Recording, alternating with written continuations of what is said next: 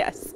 And if you are spending time out in the wild today, it is going to be a beautiful afternoon across Colorado. A little more cloud coverage, but you can see out to our west near Glenwood Springs, near the Wave Park. We'll stay under a mostly clear sky for the first half of the day. Some more clouds over the Denver metro this morning. You can see a live look from City Park. Temperature-wise, though, feeling pretty nice outside. Currently, we're in the low to upper 60s. So if you're out and about, maybe getting in that morning run or bike ride, earlier the better. We'll be warm once again this afternoon. Southwest winds sustained from the around 7 miles per hour out at the airport. It'll pick up a bit, but it won't be quite as windy as yesterday. 68 degrees in Broomfield right now, low 60s. Aurora, Parker, down through Castle Rock, up into Greeley, and up into the mountains from Steamboat into Eagle, mid to upper 40s, currently under a mostly clear sky.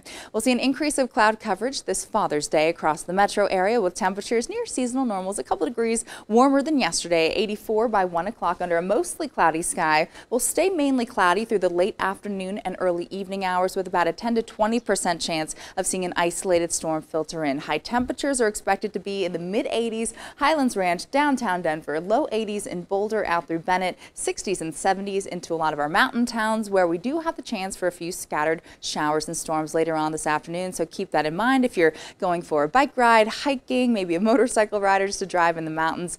We do have that possibility of seeing a few of those scattered storms, which is typical for this time of the year, but good news, no risk of severe weather is expected. If you're barbecuing later on this afternoon, should be a nice one for partly cloudy skies by 4. 10% chance around 6 o'clock of seeing that storm, but mainly it'll be north near Fort Collins, Greeley, and over the far northeastern plains. Little rainfall expected with these cells. Pretty dry day today, but gusty winds and lightning will be the main threats with any cells that do form. You can see from our statewide or front range futurecast rather, by 9:30 this morning, still feeling really nice up and down the I-25 corridor in the mid 70s. We'll be in the low 80s with more cloud coverage right around 2:30. You can see indicated here by the shades of green popping up. Could see that scattered shower or storm out to Aurora, up near Greeley, New Raymer, and Sterling through the late afternoon. Won't amount to much. It'll clear out really quickly. Hopefully it won't interrupt any plans you have outside. And then late tonight into early tomorrow morning, we'll clear back out with a better chance for seeing more widespread storm and shower activity up and down the I-25 corridor